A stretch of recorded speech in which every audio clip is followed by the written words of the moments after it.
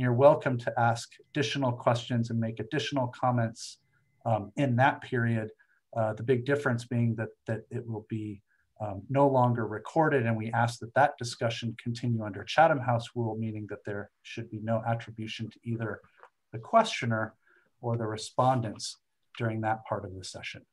We find that sometimes people in various government roles and other things that aren't empowered to speak officially can speak more freely in that part of the session sometimes. So with that, Lionel, Tanya, thank you so much for sharing this important work with all of us. I'm going to turn it over to you. Tanya, would you make sure the recording is on? And I believe, Lionel, you're going first, right? So welcome, Lionel. Yeah, thank you, Sean. I take it I'm not muted. They're not muted. Yeah, so we're going to give a presentation in two parts. I'm going to go first, and then Tanya's going to go second. And I'll say something about the structure of the presentation in a moment. Our main claim in this book is, as Sean explained, that rather than people having to argue about whether a global mandatory norm of fair use would be a good idea or not, we have in fact already got something that approximates to a global mandatory fair use already in the international acquis, and that's in the form of Article 10.1 of the Berne Convention. And so it's worth starting by just going through Article 10.1, which is entitled Certain Free Uses of Works, and says that it shall be permissible to make quotations from a work which has already been lawfully made available to the public, provided that their making is compatible with fair practice and their extent does not exceed that justified by the purpose, including quotations from newspaper articles and periodicals in the form of press summaries. And Article 10.3 goes on to add two conditions to that mandatory exception. First, that where use is made of works that mention be made of the source of the work. And secondly, that the name of the author also be mentioned if it appeared on the work that's being quoted. So we contend that this is global mandatory fair use. Why? Because we say it's global, we say it's mandatory, we say that it extends to a whole host of different kinds of uses. And finally, because the key requirements that condition the availability of the defence amount to requirements of fairness, that the work have been lawfully made available to the public, that there be attribution, that the use be proportional to the purpose, and the use be in accordance with fair practice. And the plan is that I will talk to 1, 2, and 3, the global, mandatory, and use components, and that Tanya will then take over and talk about fairness, and then go on to explain the consequences of this understanding of Article 10.1 for aspects of the international copyright law, aspects of national copyright law in various jurisdictions, and certain kinds of practice. So firstly, I'm designated to do the easy bit. Why is this global? Well, it's global because it's a provision of the Berne Convention, and at present Berne has 179 members, but also because under the TRIPS agreement, Article 9 of TRIPS requires contracting parties to implement Articles 1 to 21 of the Berne Convention, excluding Article 6 bis. And so there's an obligation under TRIPS as well as under Berne to implement Article 10.1. And the WTO has 164 members. So those two treaties pretty much encompass most significant countries of the world. Sorry, I'm not feeling very competent today. There you are, 179 members of Berne, 164 members of TRIPS. Secondly, why is this provision mandatory? Well, we think that on the plain meaning of Article 10, it is self-evidently mandatory. Article 10.1 begins, "It shall be permissible." And this can be contrasted with the other provisions dealing with exceptions in the Berne Convention, Article 10.2, Article 10 bis, Article 9.2, which say it shall be a matter for legislation in the countries of the Union to permit. So those latter three clearly indicate a discretion on member states as to whether and the extent to which they have exceptions that are specified in those provisions, whereas Article 10.1 is mandatory in form. It shall be permissible. And we think that actually you could pretty much stop there and say that's why it's mandatory. But in the book, we go on to show that, in fact, this is the predominant view amongst commentators, both commentators from common law jurisdictions, such as Sam Ricketson and Jane Ginsburg, but also commentators from civil law backgrounds, such as Bernd Hugenholtz will be talking after, Henning Grosshuis-Kahn, Annette Kerr, Raquel Zalabarder, etc. So there's a widespread view amongst commentators that the provision is in fact mandatory. However, there are one or two commentators who disagree with that, and we discuss their reasons for disagreeing with the idea that this is a mandatory provision in the book, and we explain our reasons for thinking that their views are wrong. So probably the two predominant reasons for saying it can't be mandatory are, firstly, that it doesn't fit well, being mandatory doesn't fit well with the idea that the Berne Convention itself is a minimum standards system, because this is a maximal provision, and it seems odd to have a maximal provision within a minimum standards treaty. And the second reason is because of the way in which Berne works, that it applies only to works that have their country of origin in a country other than the country of the law of the country of interest. So France has to protect under the Berne Convention works which have a country of origin outside France, rather than works that have a country of origin within France.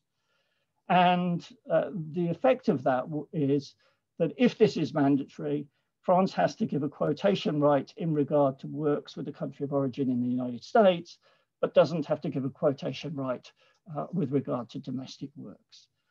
And the commentators who say it's not mandatory take these two ideas and say this means that this couldn't possibly be mandatory. And we give a bunch of arguments to reinforce the view that it is mandatory and it was intended to be mandatory. Amongst those arguments, we go back to the travaux of Article 10, which really has its immediate origins in the 1967 Stockholm revision of the Berne Convention.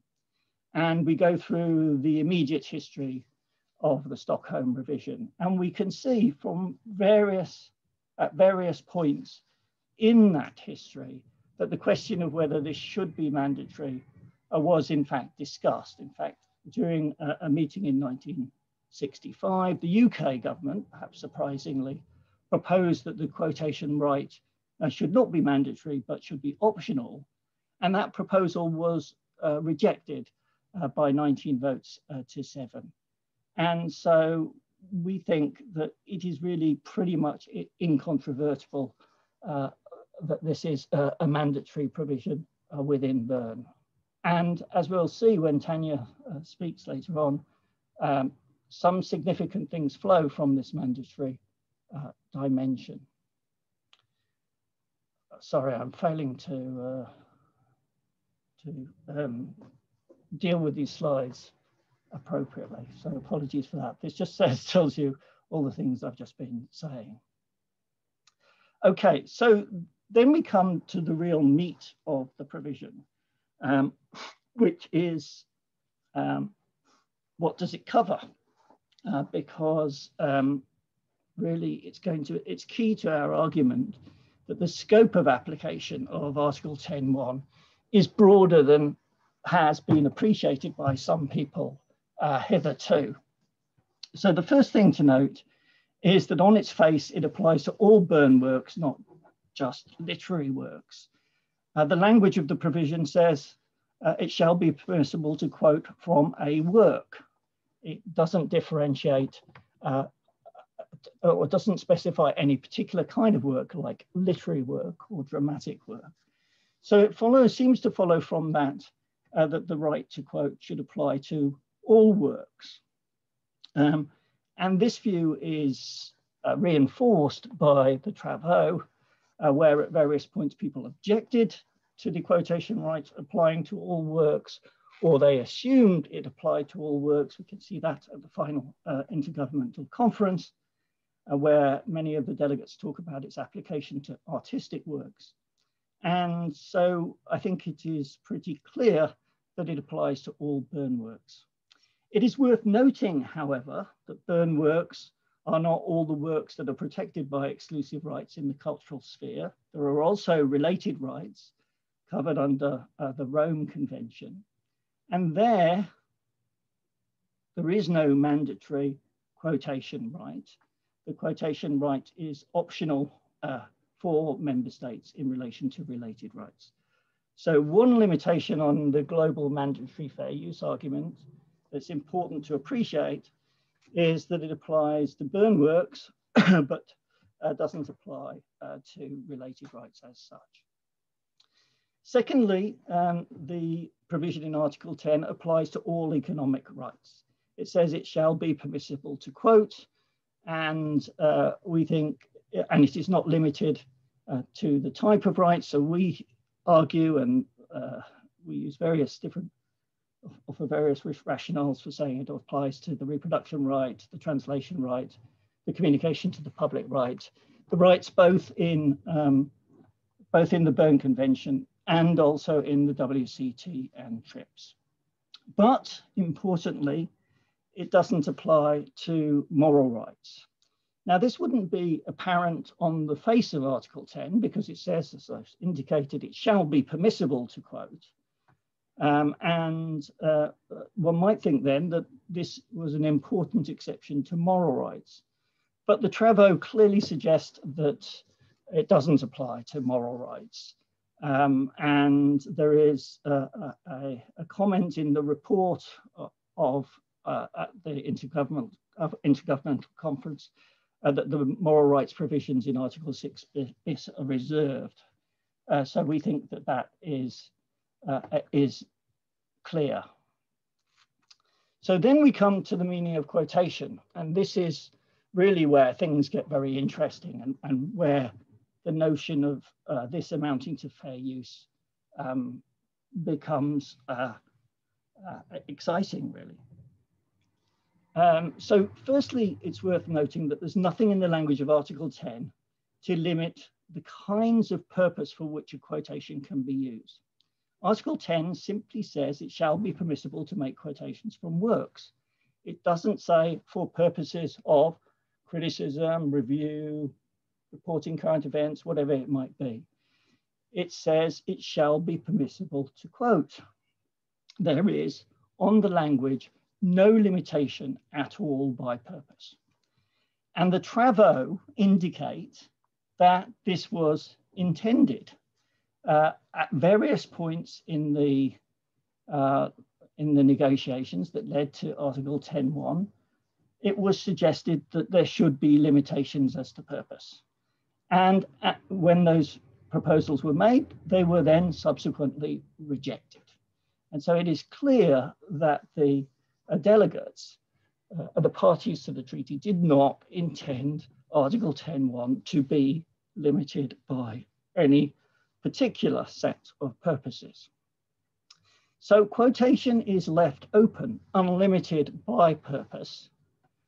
So what does quotation mean? Well, we've already noticed that the quotation right applies to all works and is not limited as to how the quote is used. So the concept of quotation importantly, needs to be understood not in terms of the print paradigm, but in terms of the way in which that word quotation is understood and used across the whole spectrum of the Berne Convention. And the Berne Convention covers not just literary works that are printed, but it also covers musical works, artistic works, cinematographic works. So to understand what the meaning of quotation might be, one needs to go and look and see how quotation is understood, not just in the context of print, though that's an important aspect, but also in the context of art, of film, of architecture, of music, and so forth. And we do that. And we argue that the ordinary use and ordinary meaning of the term quotation outside of print covers frequently use of the whole work, transformative use, and uses without explicit critical commentary. So we argue that the broad meaning of quotation means that a quotation does not have to be short. It can, in some circumstances, be of the whole work. It can be of any type of work. It need not be distinct from the work. It need not be used in another work, and it need not support or further any argument or critique. Quotation is a broad concept, and none of these are necessary conditions for there to be a quotation. Now, I'm going to give a bunch of examples just taken from the book that illustrate how we get to this broad notion. Because we looked, as you would do, first of all, at the principles of treaty interpretation and took them on board. We looked at the structure of the treaty. We looked at the use of the term quotation in various dictionaries in different languages. But we also looked at how the term was used in philosophy, in linguistics, in cultural theory, and in cultural commentary. And these examples that I'm going to give you very quickly are examples of where quotation is used in cultural commentaries, or the first three are. And they go to demonstrate, I think, that you can use the whole work. You don't have to use quote in a way that the quotation is distinct from the work in which it's used, and that there's no necessary requirement of critique or commentary on the work that's been quoted. So the first example here is Cézanne's Fruit Bowl, Glass and Apples, painted in 1878, 1879. And this is a very well-known picture. It's in, I think it's in the Museum of Modern Art. The example which is described in the literature as quotation, or an example which is described in the literature as quotation, is the reproduction of this image in Maurice Denis' Homage to Cézanne in 1900. So here you have a group of painters standing around an easel on which you can see a painting that represents Cézanne's Compotier. This is the Nabi group, and they're clearly admiring Cézanne's work, and that's clear from the title.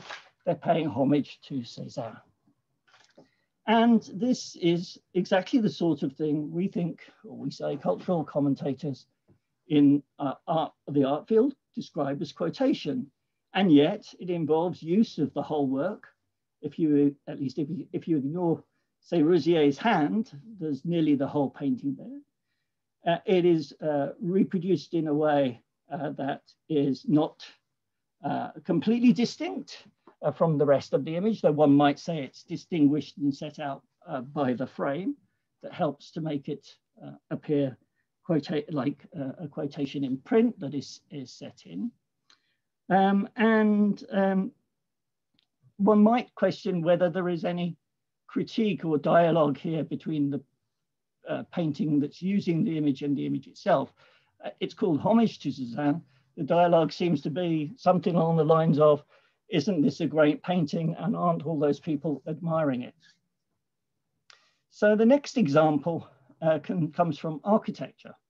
And here on the left-hand side, you can see a work by Russian constructivist architect Konstantin Melnikov. And this is a building called the Rusakov building in Moscow, built sometime in the 1930s, I think. And on the right, there is a building by the great British architect, James Stirling, and that's the Leicester University Engineering Building. And the architecture literature does not hesitate to describe Stirling's practice as having been one of quotation of Melnikov's building. You'll see the common trapezoidal form, that is the lecture theatre in the Leicester building, that comes from and is similar to the trapezoidal form in the Melnikov image. This is clearly described and regarded in the architectural field as a key example of quotation in architecture. And indeed, Stirling is regarded as really the master of quotation in architecture. There's a museum in Stuttgart, which the German paper described as and you'll have to forgive my German, Die Zitaten Museum, the citation museum, the quotation museum, because of the way that Stirling pulled together lots of different ideas and expressions from pre-existing buildings into his design of the Stuttgart Art Museum. And here you see, again, you have something being described as quotation, where a part of the building is taken, but it is not distinct. It's not identified as being a quotation by Stirling. It's just part of Stirling's recomposition. But nevertheless, it is described as quotation. The third example comes from art and film. And on the left-hand side is the very famous image of the nurse or headmistress, depending on which commentaries you read, who is brutally savaged by Cossacks at the bottom of the steps in Odessa in Sergei Eisenstein's famous film, Battleship Potemkin from 1925. And this image was used, and it was found, in fact, in Francis Bacon's studio, and was used by Bacon to inform a whole bunch of different images that he created, including this one, Study for the Nurse from the Battleship Potemkin. And once again, art critics, art commentators on Bacon describe this kind of use as quotation of the work from the Battleship Potemkin. Now, the importance of all these different uses of the term quotation in the cultural theory is they help us to understand the parameters of the notion of quotation in Article 10.1. Because when Article 10.1 is understood as applicable to all these kinds of works, then we need to know what the ordinary meaning of quotation in the context of those works might be. And here again, you see there is use of the work, but it is indistinct in Bacon's work. There's not a portion marked off by quotation marks. It's incorporated in his work and transformed in his work, just as in the Stirling example as well, and also perhaps even in the Denis example of use of Césaire. So from these uses of quotation, we suggest, in fact, that the term quotation is broad, very broad indeed, and not limited by any of the typical characteristics of quotation one would think of when one thought of print or text quotation. The final example I want to give before I hand over to Tanya, I hope I'm not going on too long, is a textual example. And this is just to illustrate how the term quotation is commonly used without any critical commentary or dialogue attached to it. And this matters because, as Tanya will go on to say later on, the Court of Justice of the European Union in the Pelham case and in the Spiegel case has introduced a very narrow notion of quotation into EU law, which requires some intent on the quoter to enter into dialogue with the work being quoted. And yet we think that this does not flow from the ordinary meaning of quotation. So it's worth just focusing on these couple of examples. The first is the Langdell Room at Harvard Law School, which has a series of inscriptions by various people to edify the visitors to that room. And the guide they have to those inscriptions says, is entitled Quotations in the Langdell Reading Room. It's obvious that the term quotation includes the use of material that is not being represented just to be subject to criticism or commentary, but has other communicative functions when it is being reused. Equally, the Library of Congress has lots of such inscriptions on its walls. And again, these are described in a pamphlet on these walls, inscriptions and quotations in the buildings of the Library of Congress. The term quotation is used ordinarily and standardly to describe many reuses of texts that do not involve critical commentary or entering into dialogue with the text that is being reproduced. And with that, I will hand over to Tanya to take over fairness. Thanks, Lionel. Will you just stop? Yep, great. And I'll share my screen.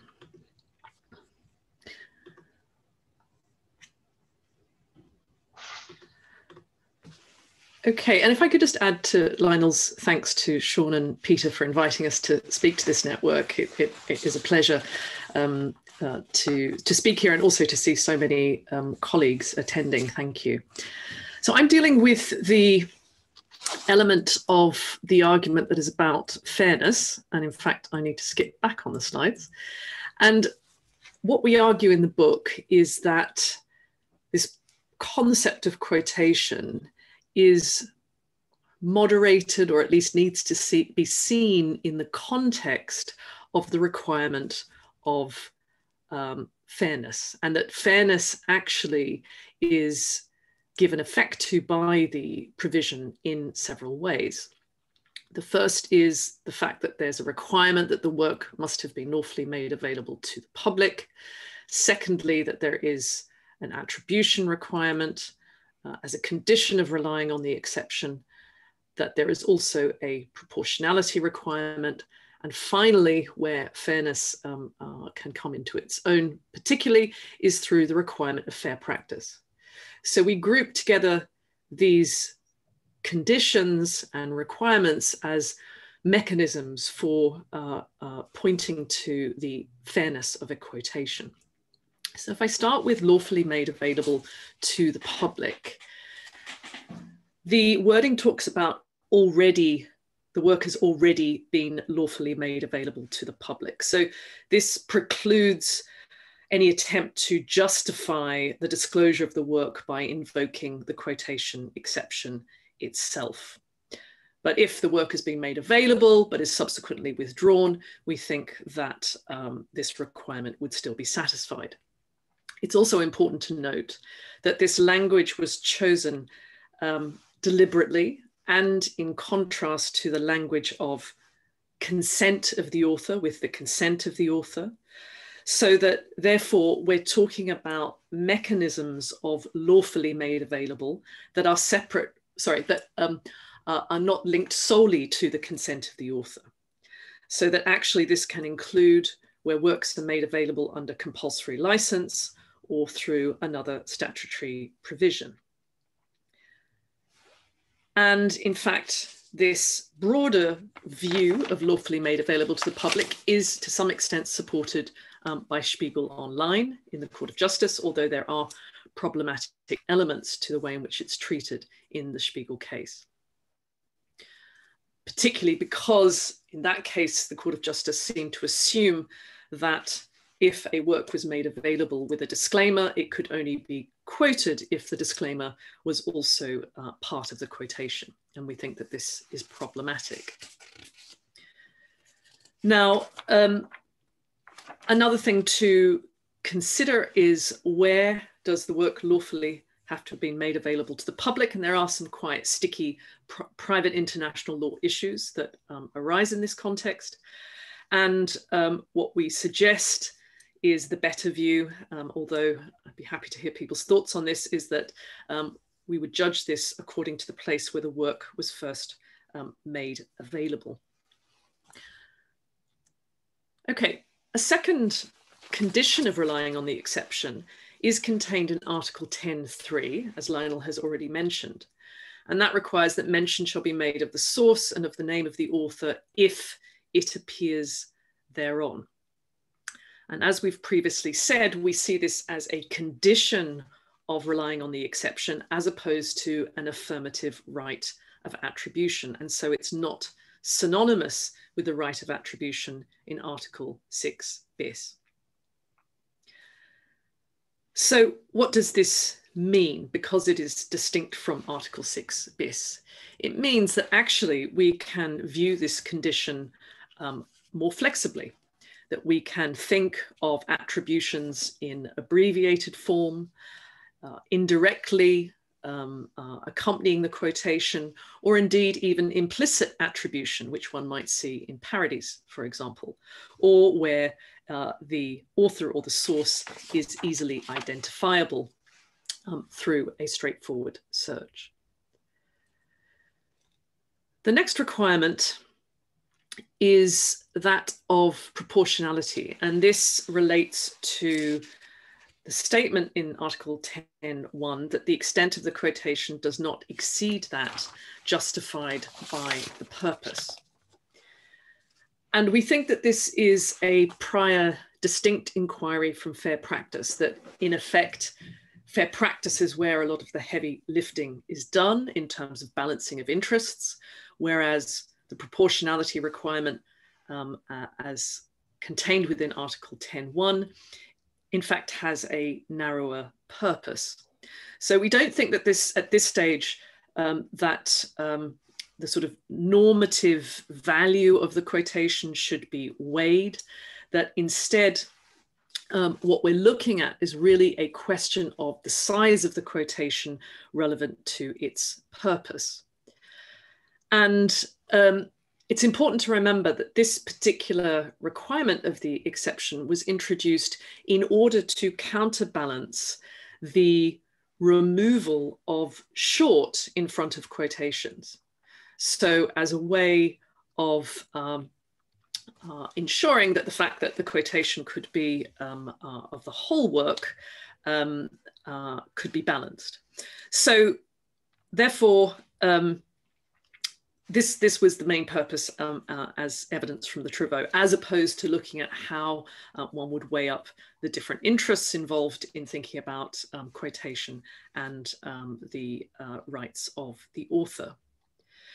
So how then to assess this? Well, we think that it is useful to borrow from Strasbourg or human rights jurisprudence, not in terms of the wider proportionality test that we see, but in terms of narrower elements. So we see in Strasbourg jurisprudence tests of suitability and necessity, i.e.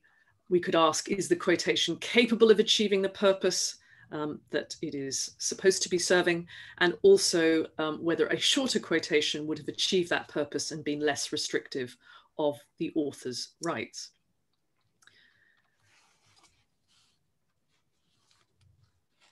So what's important here is that we're not looking at strict necessity.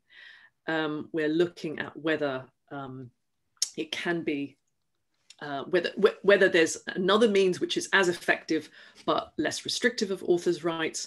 And as I said, this particular part of the exception has to be viewed in light of this idea of counterbalancing the removal of short before quotation.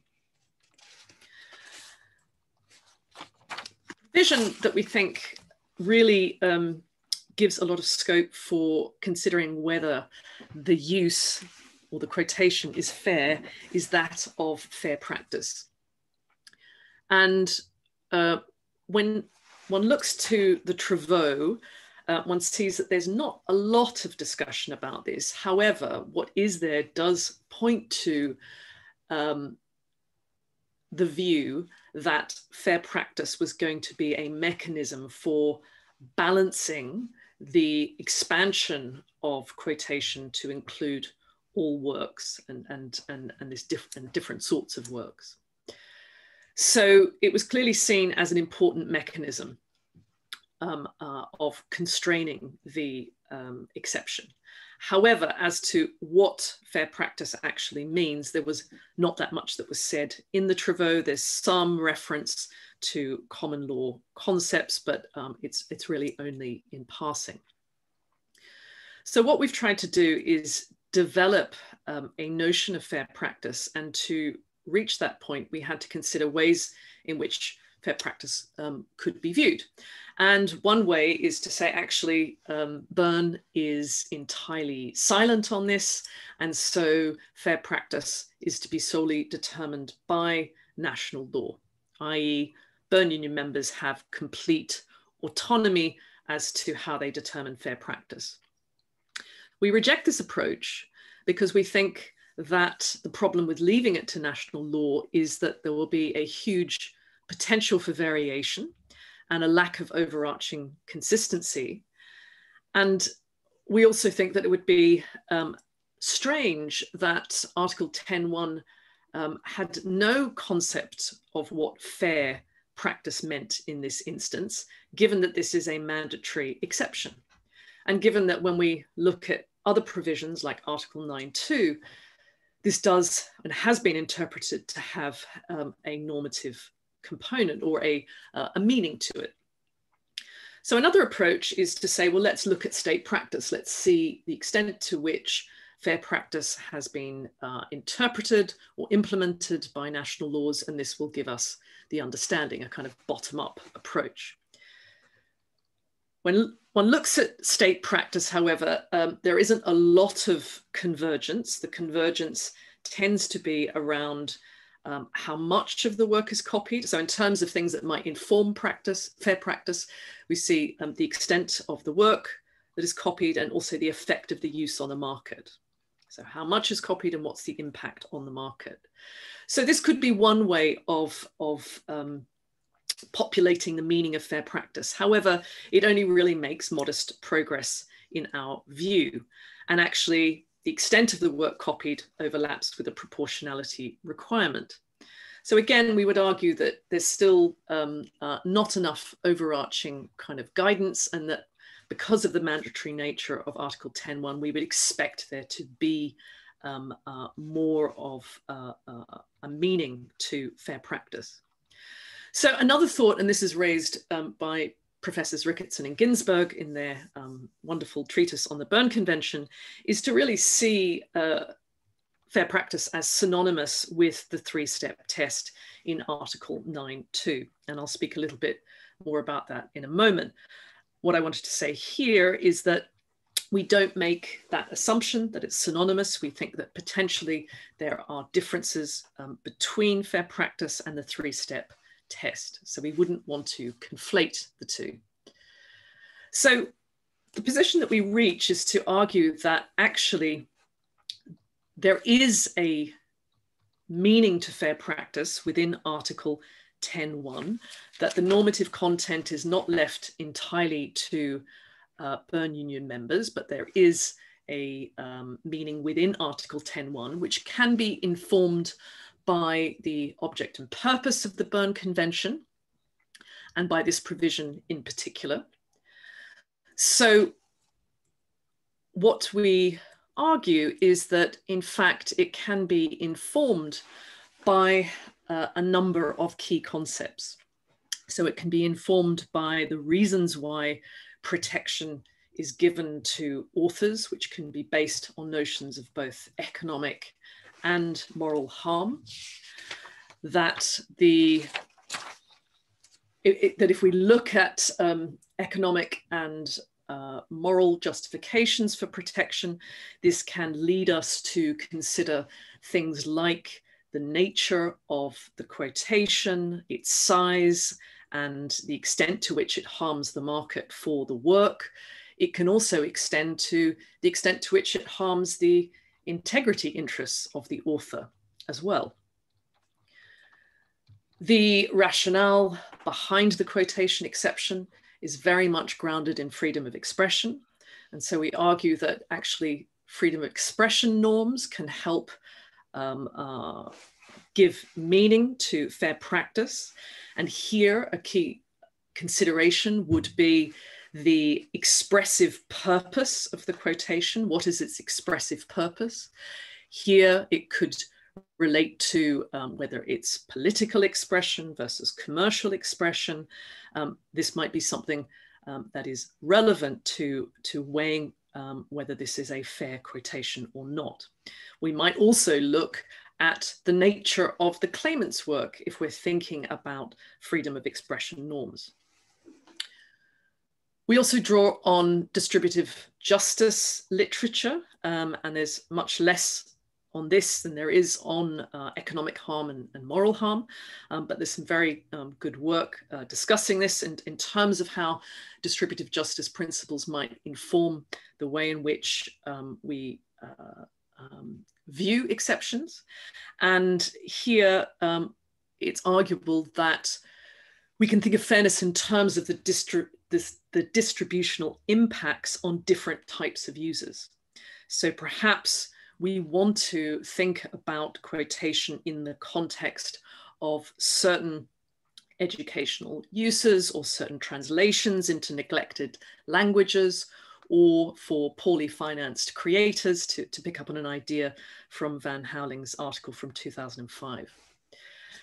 And then we argue that in relation to custom and fair practice, that we have to be careful, or that we should be careful in just adopting custom, and here draw on some of the criticisms from the work of Jennifer Rothman and also Kenneth Cruz, so that there may be some scope for considering custom, but we certainly wouldn't want this to be determinative. But we also think that bad faith, notions of bad faith would not fall within our meaning of fair practice. Why? Because bad faith actually is a bit of a vague term. It can mean the manner of obtaining the work, and this is better dealt with by other areas of the law. To the extent that it's dealing with the motives of the defendant, commercial motives, this can be dealt with by considering economic harm. And if it's relating to whether or not the defendant has sought permission, then that's a kind of circular consideration to take into account. So we try and build into fair practice these different normative considerations, and emerging from these different normative considerations are factors that can help us determine whether this is a fair quotation. And you'll see that there's some similarity with the fair use factors, but it is not, they're not exactly the same. So the nature or purpose of the quotation, the size of the quotation, its proportion to the source work, harm to the market for the source work, the impact on the integrity interests of the author, the nature of the claimant's work, and as I mentioned before, no role for good or bad faith, and the limited role for custom. So what's the consequence? So that completes our description of what we consider to be global mandatory fair use. Now, what about the consequences of this? Well, one consequence is that we see that there are differences between the three-step test and Article 10.1. And in making this comparison, we do rely on the WTO panel decision and its interpretation of the three-step test.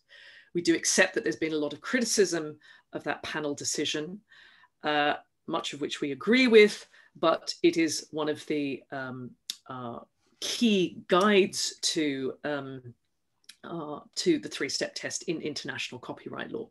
So we use this as a point of contrast, and people will know that from this particular decision, there was an approach by the WTO panel, which has been described by Professors Dinwoodie and Dreyfus as a very formalistic approach.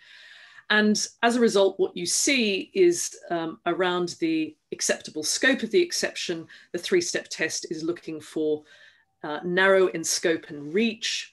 whereas we would say the scope of quotation can be interpreted broadly. When we think about the normative value of quotation, the three-step test, as interpreted by the panel, was very fixated on rights holders' interests, whereas we think that our notion of fair practice brings into play a plurality of interests. The three-step test can apply to unpublished and published works, but Article 10.1 is limited to where works have already been lawfully made available to the public. The three-step test, as interpreted by the panel, ignores moral rights. The quotation exception takes them into account. The three-step test has been seen as cumulative in nature. We would see the elements of the quotation exception as overlapping. So there are some distinct requirements, but clearly there is some percolation and overlap between, say, quotation and also fair practice, and also proportionality and fair practice. And finally, that the quotation exception is a royalty-free exception, whereas the three-step test envisages paid but permitted exceptions. So let me talk a little bit more about the three-step test. In view of the time, I might skip over this because no doubt it will come up in questions. You know, part of what we discuss in the book is how the three-step test has been seen as the only lens through which to see copyright exceptions. And we're offering Article 10.1 as not replacing this lens, but as certainly complementing it, and to be seen as a kind of powerful force alongside the three-step test, that the three-step test doesn't occupy all of the ground when it comes to exceptions. Now, obviously, we're aware of what TRIPS Article 13 says, and also the WCT, Article 10.1 and 10.2. And the argument that we raise is very similar in relation to both. So let me just deal with the TRIPS agreement. What you see is in Article 2.2 of TRIPS that a statement that nothing in parts 1 to 4 of this agreement shall derogate from existing obligations that members may have to each other under the Berne Convention. And our argument is that Article 10.1 is an obligation on TRIPS members. It's an obligation, and it would be odd to require compliance with an obligation, as Article 2.2 does, but at the same time to constrain its compliance by displacing it with the three-step test. So our argument is that therefore Article 13 of TRIPS does not override Article 10.1 of Berne. And in terms of what the WTO panel said in relation to Berne and TRIPS, what we'd say is that there the panel was only dealing with the minor exceptions doctrine and didn't actually explicitly deal with the relationship between this mandatory exception and the three-step test. So of course that begs the question, what is the role for Article 13 of TRIPS? And our suggestion is that there's of course still a role, and this would relate to the optional exceptions in Berne, such as in Article 10.2 and Article 10 bis, or potentially if the activities do not fall within the scope of the quotation exception. So just in view of time, I will not go through exactly the same argument for the WCT. You've got the gist of it. I mean, you also have added to that the agreed statement to the WCT, which we think supports our argument further. So what are some of the consequences of this particular view? So we think, first of all, it's, as I said, we see it as a different lens through which to view national exceptions. And one such national exception that can be viewed through this lens is the fair use exception in US law. And that actually all of the sort of discussion and debate about whether US fair use is compliant with the three-step test becomes redundant, particularly in terms of the scope of the exception. Having said that, it doesn't mean that we shouldn't revisit US fair use. And according to our argument, based on Article 10.1. We think that actually US fair use would need to be revisited in terms of its application to works that have not been lawfully made available to the public, that better attention would have to be paid to attribution, and that there is a strong argument for not having fair use as an exception to moral rights, as occurs in Section 107. And perhaps there could be a different emphasis on the fairness factors. Certainly, we wouldn't want, certainly our interpretation of Article 10.1 wouldn't allow certain fair use factors to stampede the others. We also think that there's occasion to revisit quotation exceptions that are specific quotation exceptions within national laws. And we see, we point to a number of jurisdictions where we think that their specific quotation exceptions fall short, either because they are restricted in purpose, as we see in Portugal, or because they are limited to the types of works to which they apply, which we see in Austria and Zimbabwe, or because they're restricted to short quotations, as in France, or because they insist on incorporation into another work, as in France, or a requirement of dialogue, as we have seen in case law in Germany. Similarly, we would argue that judicial interpretation could be influenced by this view of Article 10.1.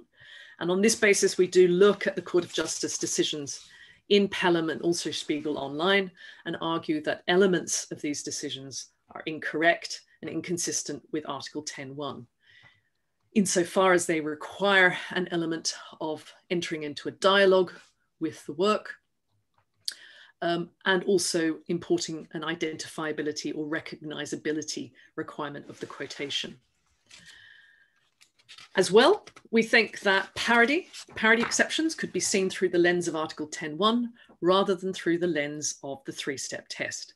What advantage does that give us? Well, because quotation can be understood broadly, we don't need to worry so much about these definitional concerns between what is a parody versus satire versus pastiche, but in fact can take quite a relaxed view. And indeed, those distinctions might be more relevant to fair practice and the expressive value of that speech than to whether the exception kicks in at all. And finally, we are interested, we're very much interested in the way in which guidelines, and in the book we note publishers' guidelines, could be revisited in light of this interpretation. In our research, we noticed that large swathes of publisher guidelines take an incredibly narrow and risk-averse view of what is acceptable quotation. And our hope is that possibly publishers' guidelines could take a much more flexible or at least realistic view of quotations that are permissible without having to insist that authors are getting paid permission from copyright owners. And indeed, in my colleague's wonderful book, Drafting Copyright Exceptions, Emily Hudson talks about the way in which cultural institutions may be receptive to actually thinking about quotation as a mechanism for using works, and that they are seeing the potential for relying on this exception. And so there may well be the potential to kind of develop guidelines amongst certain user communities when it comes to quotation. So thank you, Sean. I know that was a bit longer than we discussed, but we got there in the end. And I'll stop sharing my screen. It was quite fantastic to both of you, and I'm glad we took the time. It was due. Peter, so we have, as I mentioned, we have Peter Yazzie and Bernd Hugenholtz kind of prepared to give a few remarks, and they're both the original chairs of this user rights network as we formed it in 2011. And Peter, over to you. Thank you, Sean, and thank you, Tanya, and thank you, Lionel.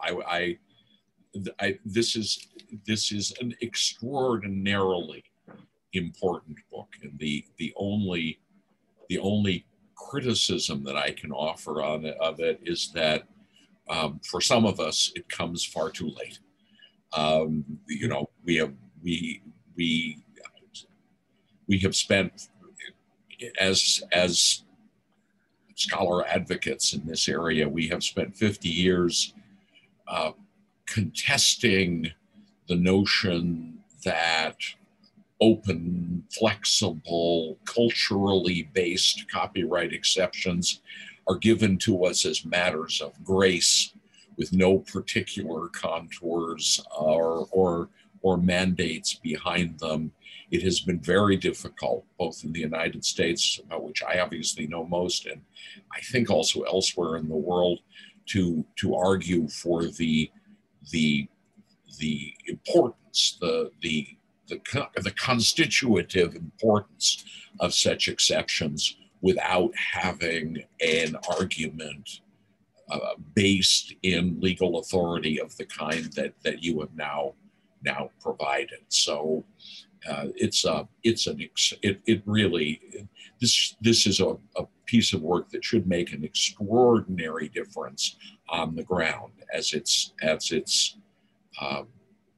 insights and its implications are fully understood. So that's my criticism. What took you so long?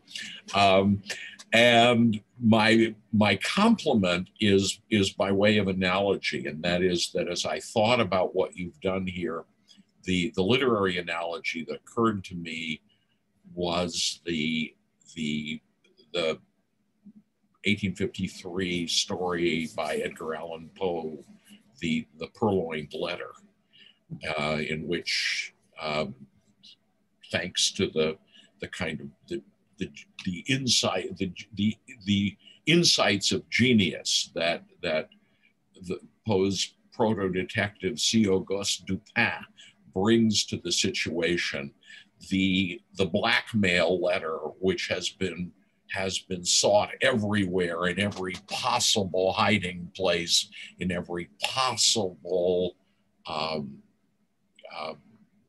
disguise, is found where it has been left in plain sight, where the blackmailer cleverly placed it all along. So in a sense, this is a proposition. What you have revealed is a proposition that has been hiding in plain sight, but just as it took the genius of Dupin to discover the Purloined Letter, so I think it has taken both extraordinary effort and extraordinary insight on your parts to restore to us, or to give to us for the first time, Article 10.1.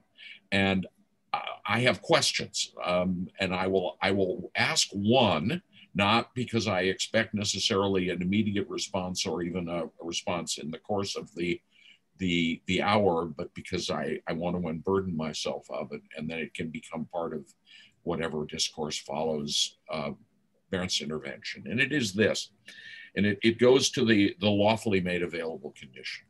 One of the cruxes that we argued about in the United States back in the 80s, when we were working our way through a series of cases, of which the most prominent or notorious was probably the Salinger case, about quotation in the context of biography and criticism, was the question of to what extent technically unpublished material that was nevertheless lawfully available in archives was fair game for fair use. And of course, we solved that by amending Section 107 in a kind of crude but ultimately serviceable way. But I would be very interested, if time permits, to hear your views about the extent to which the lawfully made available condition on Article 10.1, as you interpret it, will or will not apply to unpublished archival holdings.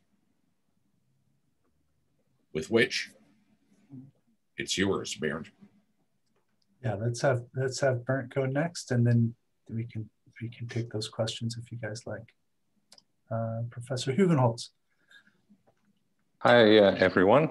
Hi, Lionel and Tanya. That was a wonderful presentation, and so were the papers. But I must admit, I haven't read the book yet. On the other hand, being an academic, that should not impede me from saying a few things.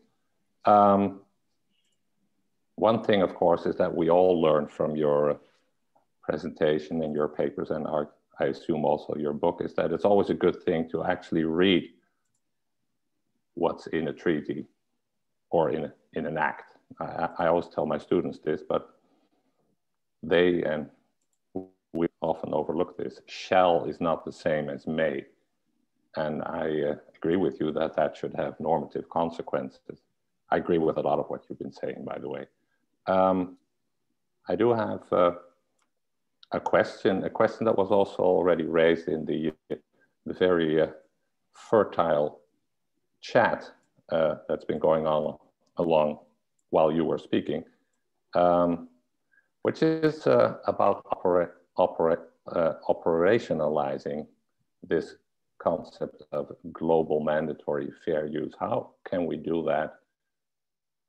Certainly something that Sean would be thinking about, this whole project would be thinking about. How can we give it teeth in international relations or at the national level?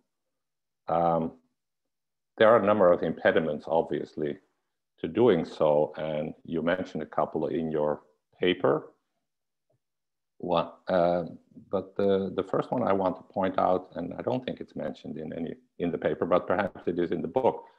The Berne Convention is only self-executing, has only direct effect as a hardcore set of norms in some countries. Mostly those countries are civil law countries rather than common law countries. That's one impediment. And another one, a typically European one, is the holding of the European Court of Justice, the CJEU, in Funke Medien and Spiegel Online, that there is no space for limitations and exceptions beyond the acquis. You're obviously familiar with that case law. This applied only within the EU, not to you anymore. So it's only our problem, but it is a problem for Europe. For Slovenia, I would say, particularly, I understand that they don't have quotation at all in their national law. And then there's the logic of Berne that you also discuss in your paper, which does not really sit well with a mandatory user right. In your paper, you argue that, well, that's a technicality in a sense, and we shouldn't make that into too much of an obstacle. What you point out, and I think rightly point out, is that the Berne Convention, since mid last century, has gradually developed from a purely coordinating function into an international substantive code offering substantive norms with arguably universal application. And that would therefore imply that this mandatory fair use would apply regardless of whether or not it is invoked in respect of a Berne Union work or not.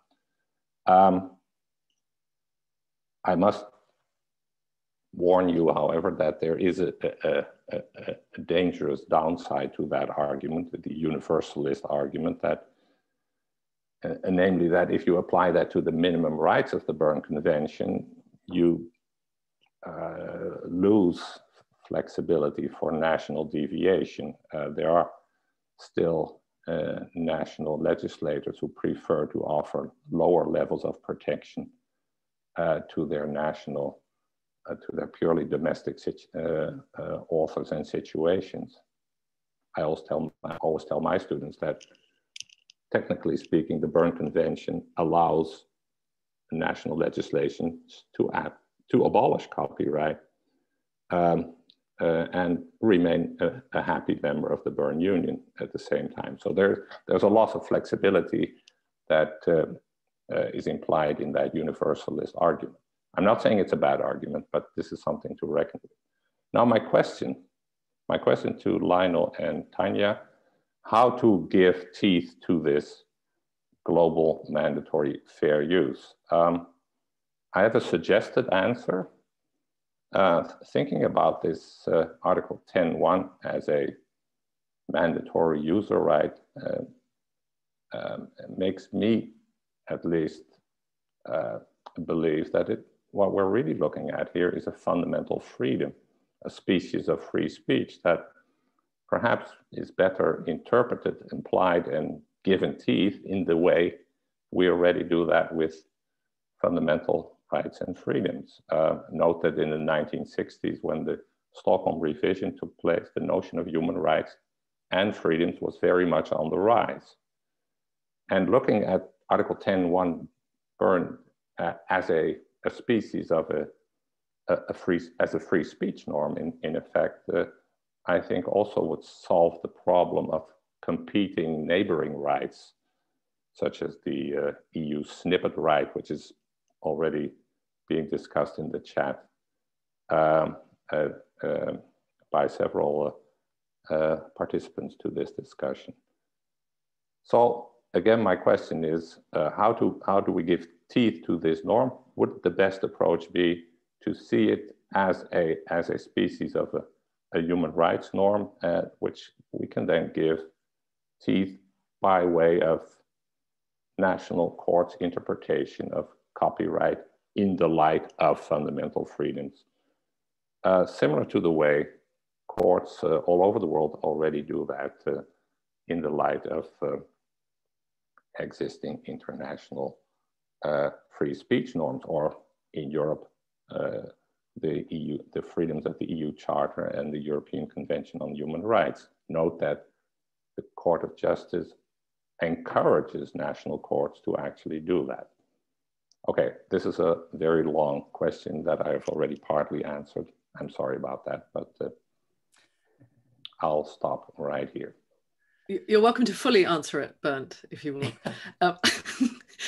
Can I, Lionel, do you mind, can I just butt in and I want to just address a couple of things. So Peter, the question you raise about unpublished archival works is a very important one. And I was reminded of how in Emily Hudson's empirical work, when she was interviewing a number of users, they said, you know, we like the look of this quotation exception. We think it has real potential, but they were a bit hesitant or a bit concerned by the fact that it has the requirement of lawfully made available to the public. And the risk was that they saw it as being inapplicable to unpublished collections. So exactly the question that you're asking.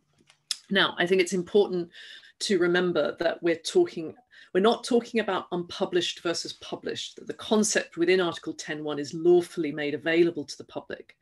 So we can think about made available as including, I think, where it's within an archive if it has been lawfully placed there. I think that is a possible interpretation that can be taken.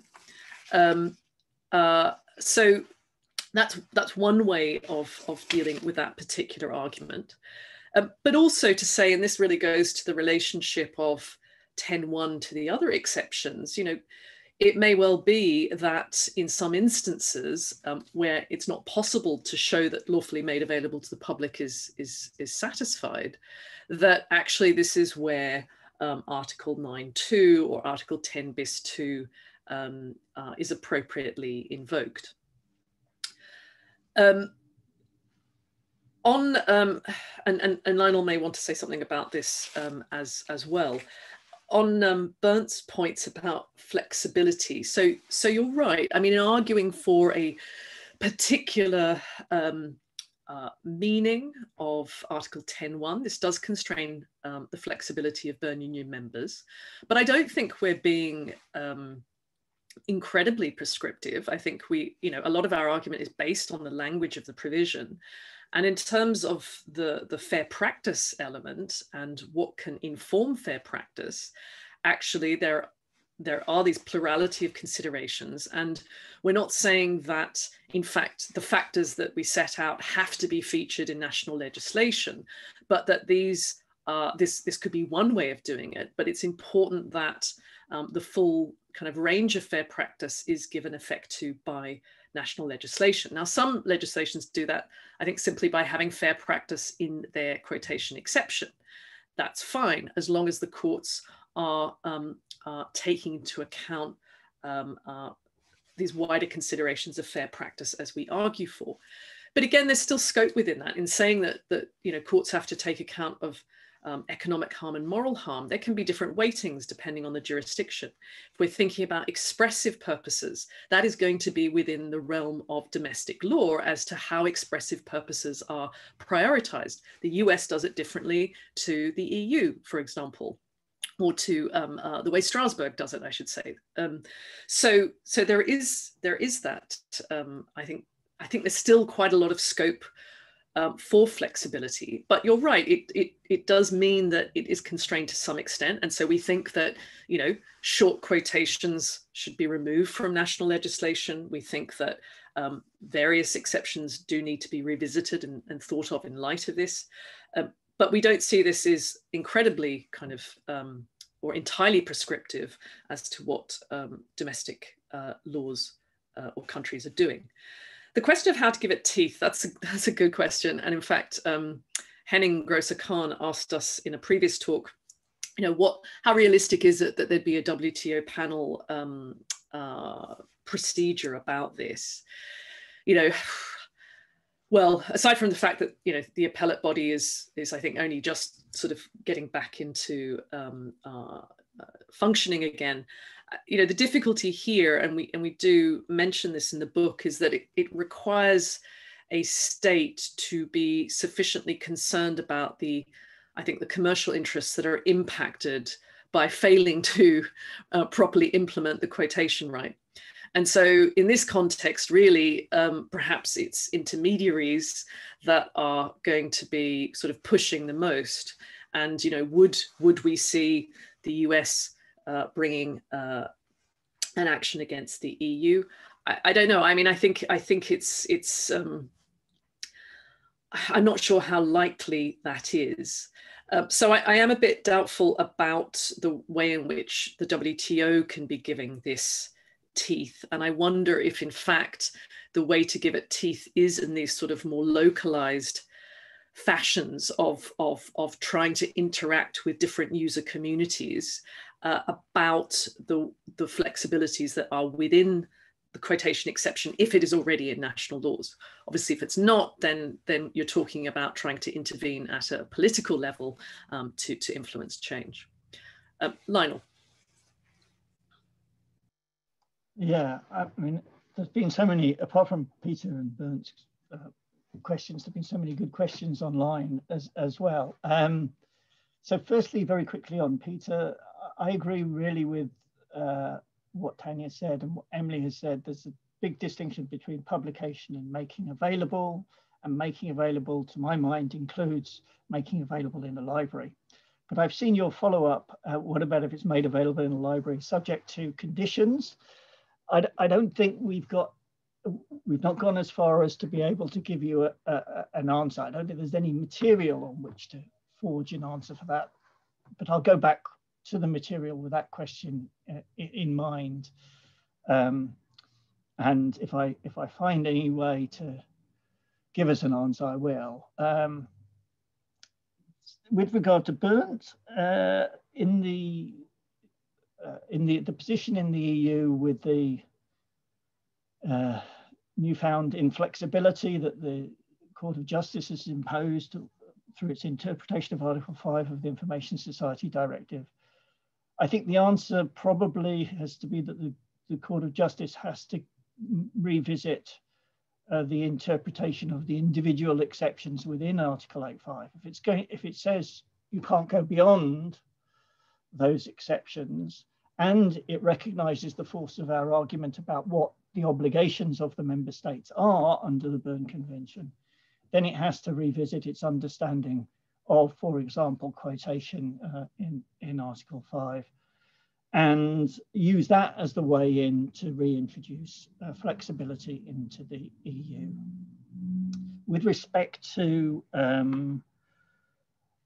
your broader answer about whether we should conceptualize the quotation right as a human right, I think there's, as you say, there's material that can help you do that. The timing is particularly helpful because the mid-60s you have the covenants, including the Covenant on Civil and Political Rights, which recognizes freedom of expression just shortly before the Stockholm revision. So there is that kind of coincidence, and you already have the Universal Declaration of Human Rights in place.